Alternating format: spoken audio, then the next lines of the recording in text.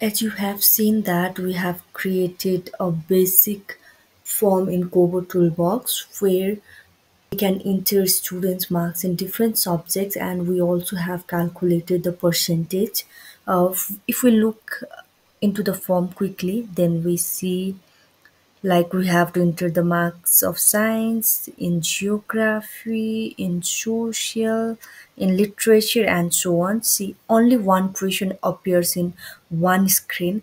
Now we want to show the marks section in one single screen. So by the end of this video, we will know how to make Kobo questions appear on single screen on the Android device. So for this, let's get started.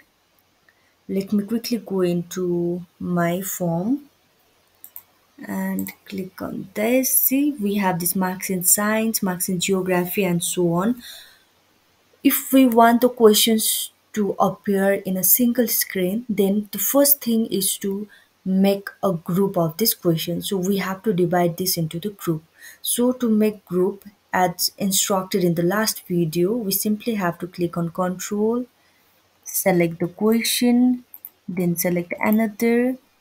Like there are five subjects, I want to make a group of this, and then you have to click on create group with selected questions over here.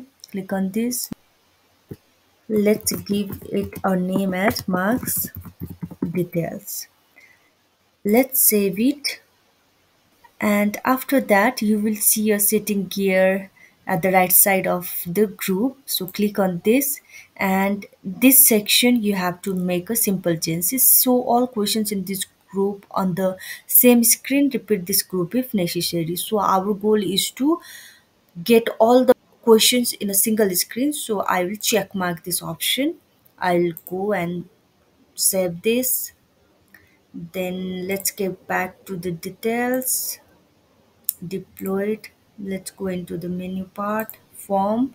See, if you want to make changes, you must deploy this form. So we have to deploy this so that we can view it in the Android device. Redeploy. Okay. Now we'll go to our device. We have make some changes. So first thing is we have to fetch the updated form. So for that, click on get blank form.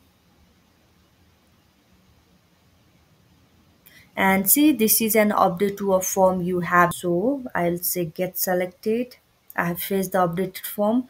Now let's go on fill blank form, select the form, and see, previously you were seeing all these five questions in different section, but now I can write it in the single screen. See, 28, 50, 78, 86. So if I do next, then you can get the total percentage of student is 53%.